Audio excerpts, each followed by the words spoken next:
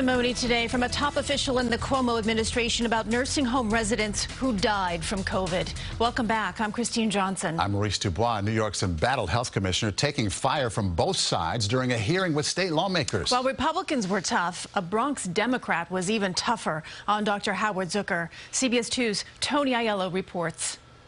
Yes, there were deaths. Too many. Health Commissioner Howard Zucker in the virtual hot seat after a month-long delay that irritated lawmakers.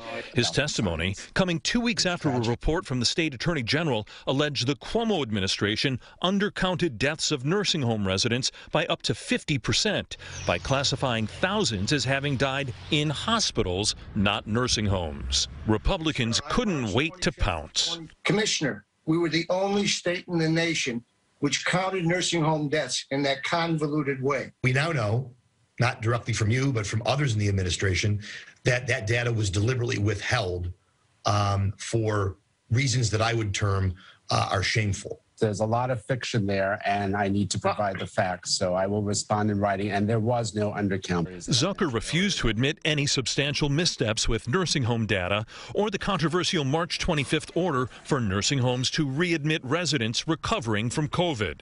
There was 37,000 staff who ended up having COVID, and they brought in inadvertently. The no apologies attitude riled Bronx Democrat Gustavo Rivera. And it's as if though the administration continues every day to just be perfect and do nothing wrong. So since you cannot acknowledge responsibility and are perfect at bobbing and weaving on that issue, I will not visit it any further. After a period of pandemic deference to Team Cuomo, it seems a growing number of lawmakers are ready to reassert the legislature is a co-equal branch of government.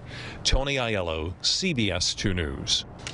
Zucker insisted that New York is doing a phenomenal job with vaccinations, and he says when the Johnson & Johnson vaccine is released, things will further improve.